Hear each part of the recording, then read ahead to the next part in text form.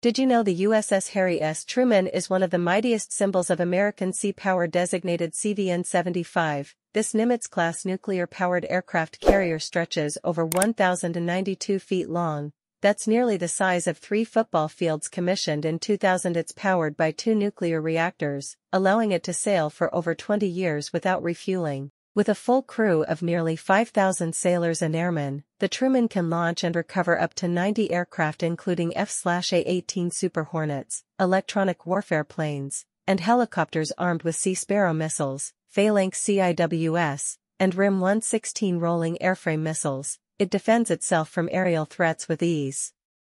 Its onboard radar and communication systems are state-of-the-art, allowing global command and control. Named after the 33rd U.S. President, Harry S. Truman, this floating city represents strength, deterrence, and freedom wherever she sails, a true titan of the seas. The USS Harry S. Truman keeps watch for peace across the globe.